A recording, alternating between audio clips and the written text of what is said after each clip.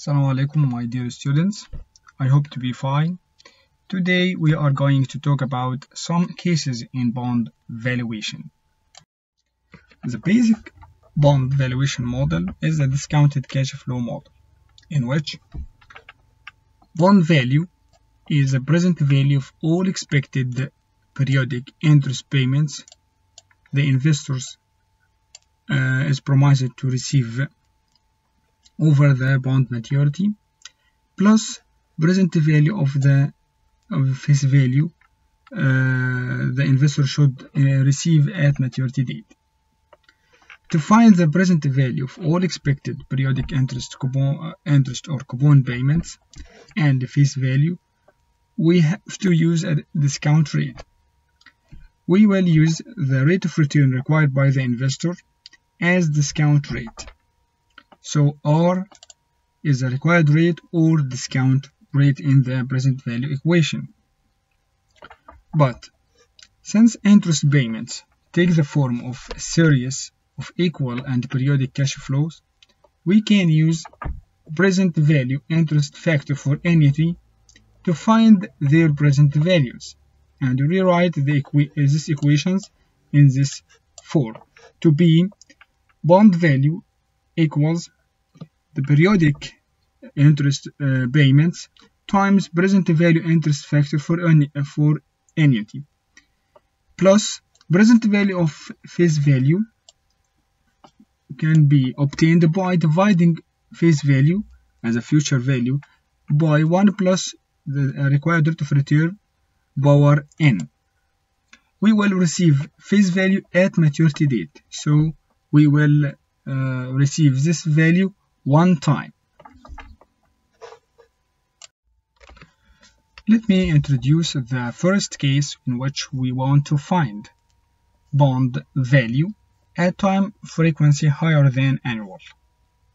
So given a high time frequency, M refers to number of time intervals per year. So we have to adjust three components.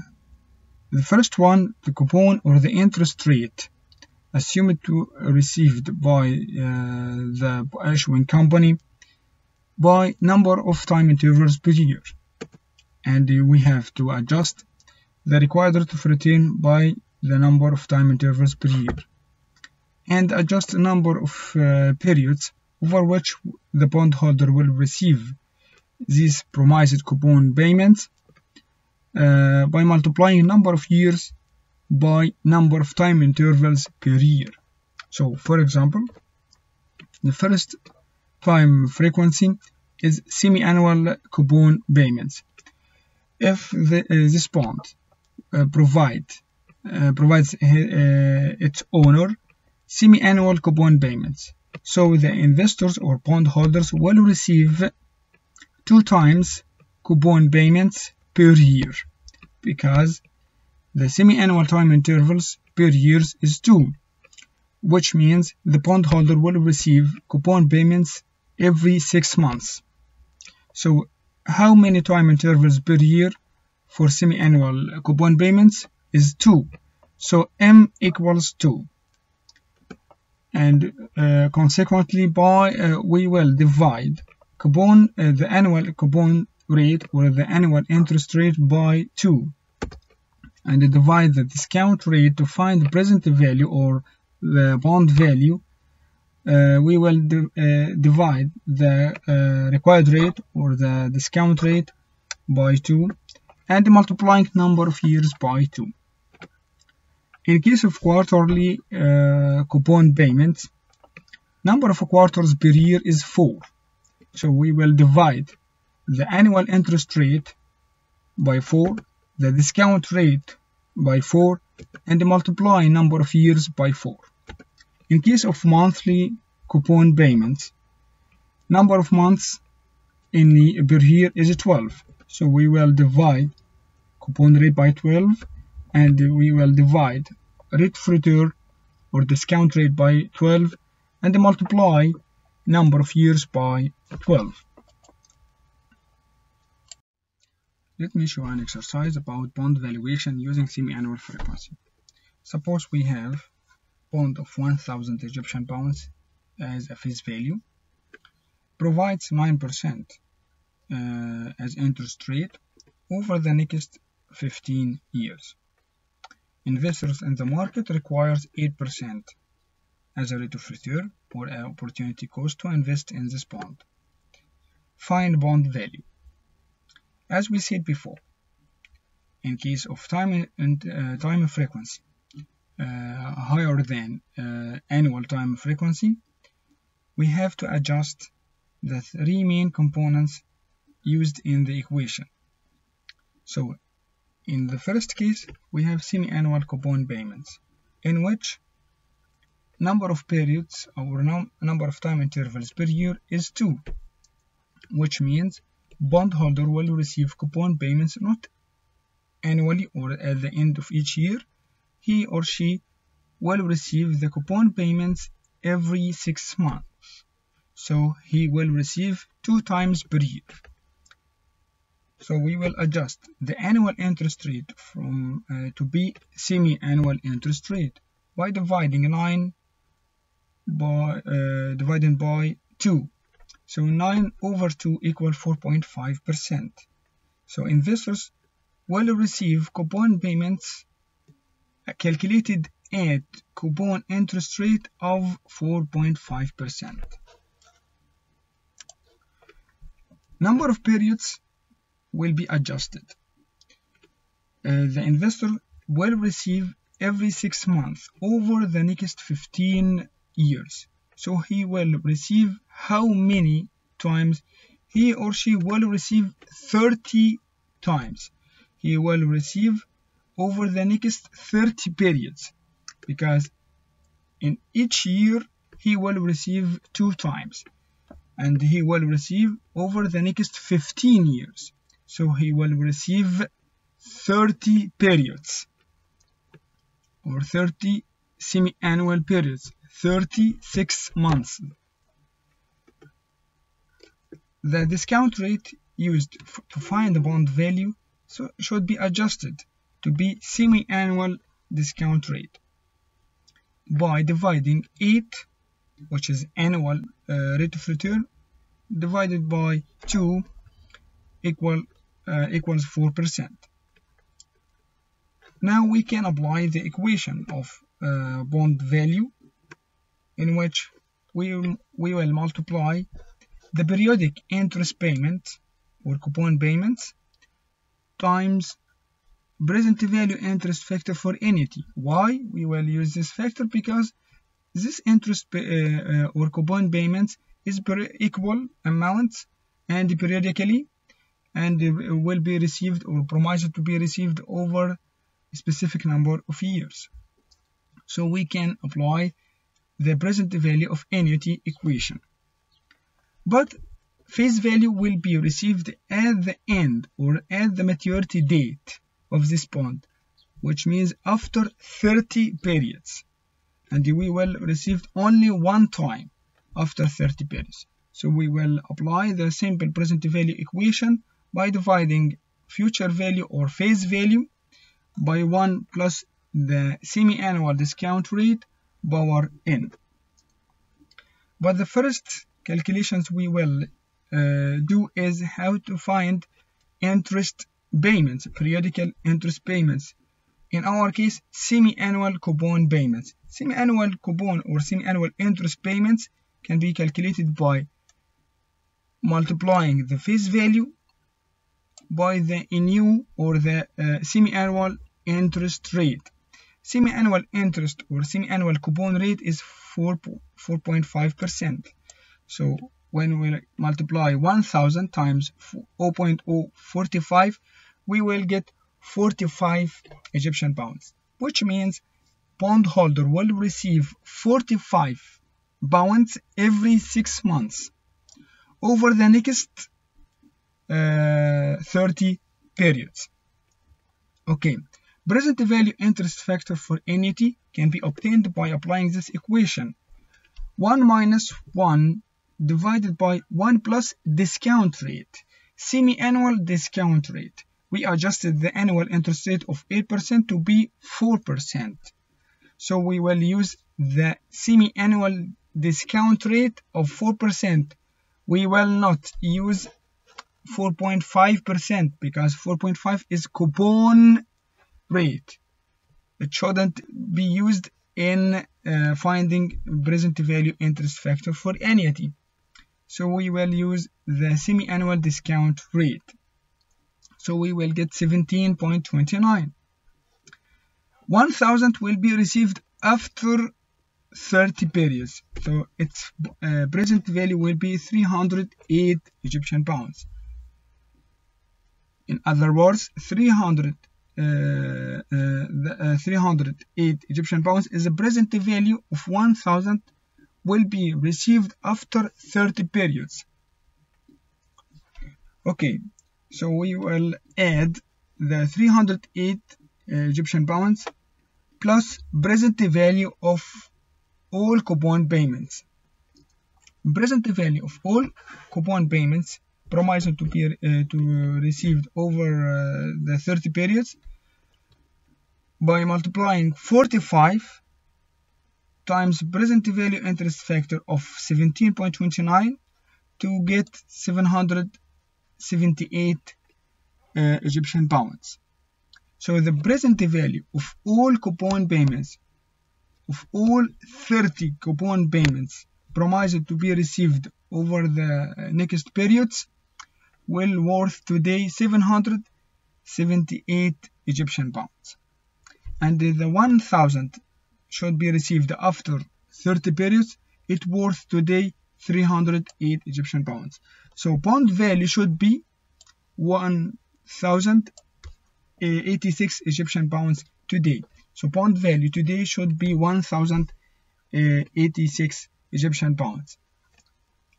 This bond is said to sell at premium. Why? Because bond value is greater than face value of 1,000. In case of bond value greater than face value, this bond is said to sell at premium.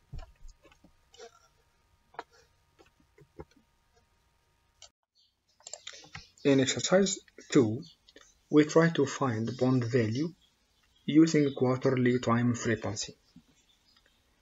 Our exercise, bond value has a face value of 1,000 Egyptian pounds and provides coupon rate of 9%, and the investors in the market requires 8% as a rate of return for the next 15 years, which is the years to maturity for this bond. Find bond value. As we said before, we have to adjust the three components of the three inputs: coupon rate, rate of return or discount rate, and the number of years. To take in considerations that coupon payments will be received every 3 months or quarterly. So how many quarters per year is 4? So we will adjust the coupon rate by dividing this annual rate of 9% by 4. So 9 over 4 will be 2.25%, and the required rate of return by investors will be adjusted to be quarterly rate of return by dividing 8 over 4 to get 2%. Number of years will be adjusted to be number of periods. So number of periods will be 60 periods because you will receive the coupon payments every 3 months over the next 15 years, which means you will receive this coupon 60 times. Bond value can be obtained by applying the discounted cash flow equation, in which we will multiply the interest payments times present value interest factor for annuity to get present value of all coupon payments promised to be received over the next 15 years, but this coupon payments will be received at the end of each 3 months. And we will add this present value to the present value of face value of 1000, which will be achieved or will be received after 60 periods. First input is interest payment. Interest payment can be achieved by multiplying face value times the quarterly coupon rate of 2.25. So 1000 times 2.25%, we will get 22.5 Egyptian pounds, which means you will receive 22.5 Egyptian pounds every 3 months. Present value interest factor for annuity can be obtained by these equations, in which we will use the quarterly discount rate or quarterly rate of return of 2% over 60 periods to get 34.76 as a present value interest factor for annuity. Present value of face value can be obtained if we divide 1000 by 1 plus the quarterly discount rate of 2% power number of periods of 60 to get approximately 305 Egyptian pounds, which means the 1000 that is will be received after 60 periods worth today 305 Egyptian pounds. So bond value is the summations of present value of coupon payments plus present value of face value. So present value of all coupon payments promised to be received every 3 months over the next 15 years will worth today 782 Egyptian pounds, and the present value of 1000 that will be received after 60 periods is worth today 305 Egyptian pounds. So bond value should be 1086 Egyptian pounds, and you know that this bond value is greater than the face value of 1000, which means this bond is said to sell at a premium because this bond value is greater than face value, which implies there is an increase in demand for this bond, which result in a higher price or higher bond value than its face value. In the second case, we want to understand why bond value change over time. To do so, recall the equation of bond value. We know that its main inputs are usually fixed, namely the interest payment and the face value are fixed, but the required return is the only input, which may increase or decrease over time. Actually, the required rate of return of investors can increase or decrease for two reasons: firm's riskiness and economic conditions. In the last exercise, we provided investors require a rate of return of 8%, but the bond provides coupon rate of 9%.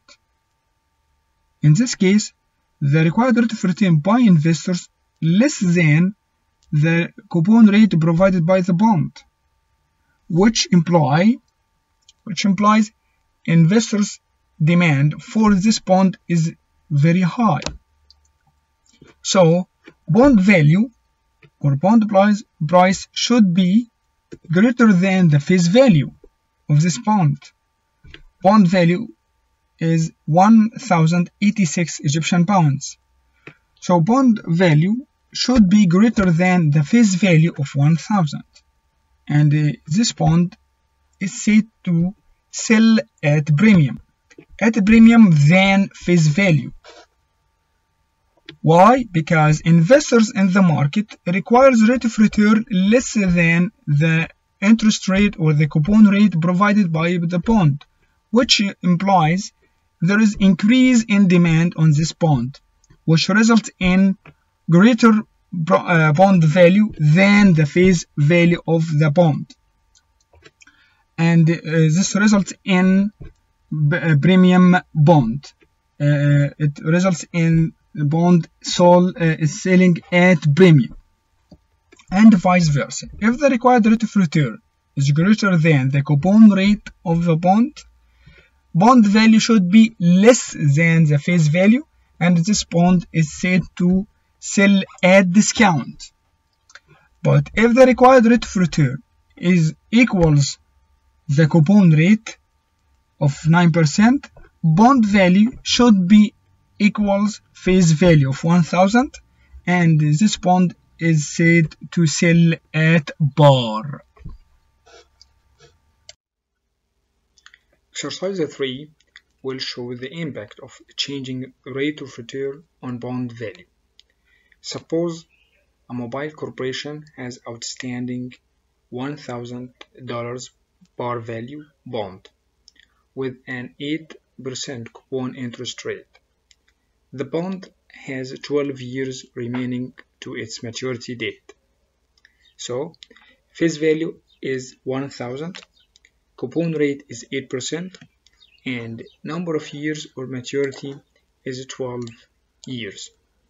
If interest is paid annually, find the value of the bond when the required return is 7% is the first scenario, 8% second scenario, and 10% as a third scenario. So the given data will be face value of $1,000 and coupon rate of 8%, number of years 12 years. The first component we will estimate is coupon payments or the interest payments by multiplying coupon rate by the face value. Coupon rate is 8% and the face value is $1,000. So the investor or bondholder should receive $80 and at the end of each year over the next 12 years. The required is to estimate bond value if the required rate of return is 7%, which is less than the coupon rate actually paid by the bond. So we expect to receive, or we expect to get bond value greater than the face value. We will apply the equations of bond valuation by which we will multiply the coupon payments of $80 by the present value interest factor for annuity using the required rate of return of 7% plus the present value of face value which is received at the end of maturity of 12 years. Bond value will be $1,079. So in the case of rate of return less than the coupon rate, bond price will be, or bond value will be greater than face value of 1000. This bond is said to sell at premium. In the case of rate of return of 8%, which is equals the coupon rate, bond value should be 1000. So if the rate of return required by investors equals the coupon rate typically paid by the bond price will be equals the face value, and this bond is said to sell at par. if rate of return equals 10%, which is greater than the coupon rate of 8%, bond value can be obtained by multiplying the coupon payments, annual coupon payments of $80 by the factors present value factor for annuity using this rate plus present value of face value, which is obtained or received at the end of 12 years to get the bond value worth today $863, which is less than the face value of 1000. Why? Because the required rate of return by investors is greater than the coupon rate typically paid by the bond. So bond price will be less than the face value. In short, in the case of rate of return is greater than the coupon rate, bond value should be less than the face value of 1000, and this bond is said to sell at a premium. If rate of return required by bondholder equals the coupon rate received by the coupon rate paid by the bond, the bond value will be equals the face value of 1000, and this bond is said to sell at par. If rate of return required by bondholder is greater than the coupon rate paid by the bond value will be less than the face value, and this bond is said to sell at discount. So we can summarize the relationship between the required return and the bond value as shown in this table. Required return, coupon rate, bond value, face value, and status. Required return of 7% and the coupon rate is fixed at 8%. So bond value, which is estimated using this rate, will be greater than the face value, which is a fixed component in our exercise. So this bond is called said to sell at a premium because bond value is greater than face value. In case of required rate of return 8%, which equals the coupon rate, bond value should be 1000, which equals the face value, and this bond is said to sell at par because bond value equals face value. If required return by investors is greater than the coupon rate of the bond value should be less than the face value, and this bond is said to sell at discount. The third case is to estimate yield to maturity. Suppose an investor wants to buy a bond at a market price, which is determined by demand and supply in the marketplace, and intend to hold this bond till maturity, with assumptions that the issuing company will pay all promised coupon or interest payments and repay the face value at maturity date. So the annual rate of return will be achieved by this investor is called yield to maturity. So yield means rate of return. To maturity, if you buy this bond today at a market price and held till maturity, which means you actually received, or with assumptions, you will receive all periodic interest payments in time, and you will receive the face value at maturity date. So this means you will achieve rate of return or annual rate of return called yield to maturity. If we want to get or to calculate yield to maturity given value of market price and the interest payments and the face value, you can find this yield to maturity using financial calculators. But we have an equations by which we can get approximate yield to maturity.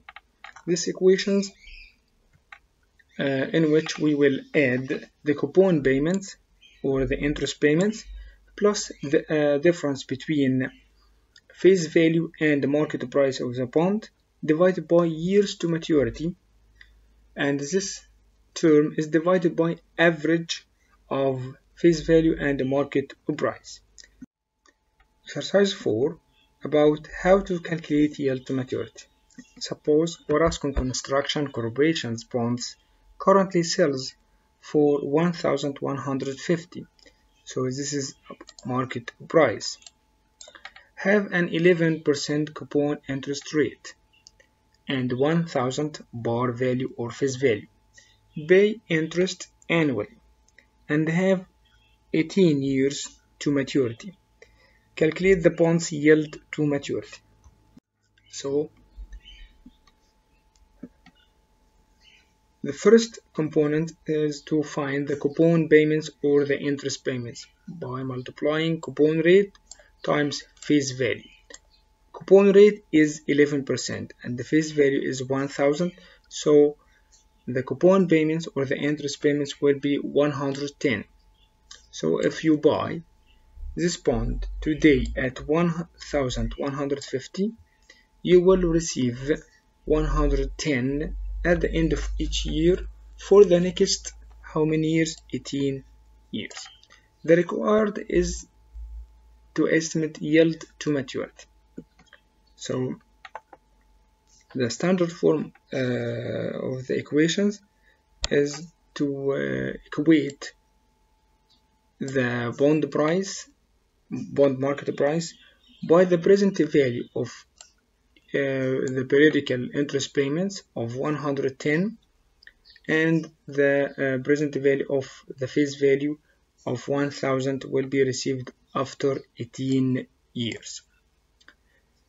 But we will apply the approximate equations of yield to maturity, in which we will add the coupon payments or the interest payments of 110 plus the difference between face value of 1,000 minus market price of 1,150 divided by how many years left to maturity is 18 years, and divide this term by the average of face value of 1,000 and the bond price of 1,150. So we will get 9.46%. 9.46% is the yield to maturity. This means if you buy this bond today at 1,150 and the issuing company paid all promised coupon payments and repaid the face value at maturity date, this means you actually achieved or realized rate of return of 9.46%.